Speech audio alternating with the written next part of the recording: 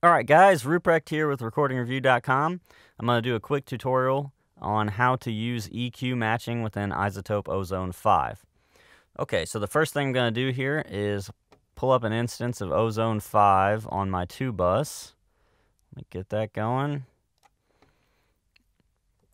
Alright, so now you can see I've already kind of been up to some mischief here with this business. I've got 2 snapshots already in there. I'm going to get rid of those. Okay, so the first thing you're going to do, you want to be in the Equalizer tab, and then you're going to go over here to Snapshots. And this is the section that allows you to take what they call a snapshot of some audio, and it captures the EQ curve.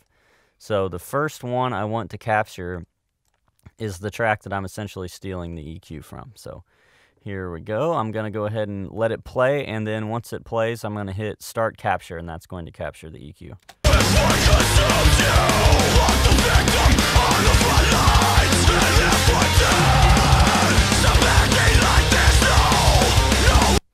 Okay, so now I've got that. It's always a good idea to just go ahead and name it so you don't get mixed up. You can also click on this guy right here and choose whatever color you want.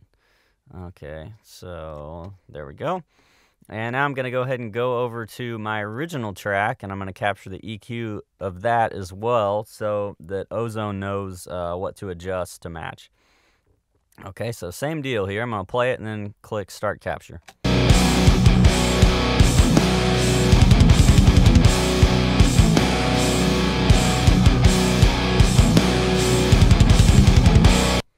Okay, and same thing. I'm going to go ahead and rename that.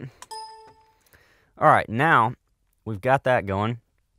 Now I want to go directly to the right of the Snapshots tab, and I'm going to click on Matching. Alright, now this is where you're going to want to route the matching.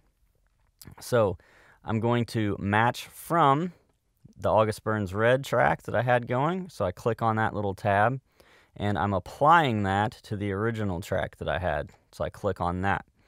Now I go ahead and hit Match.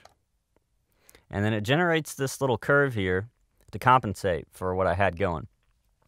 So now I also have these 2 functions here, amount and smooth. And what that does, amount is how much it accentuates the matched EQ curve. And then smooth, you can see it smooths out those peaks and valleys.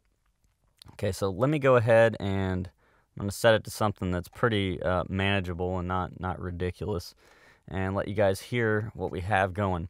Now, first I have to unbypass it, so it's important to note that right off the bat it's going to be bypassed. So if you do this and then you go ahead and click play without it being, with it still bypassed, you're not going to hear any difference and you're going to think something's wrong. Just click bypass.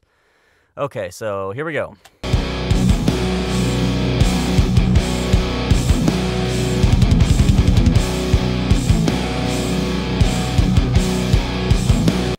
Okay, now I'm going to go ahead and bypass that guy and let you hear what it was like originally.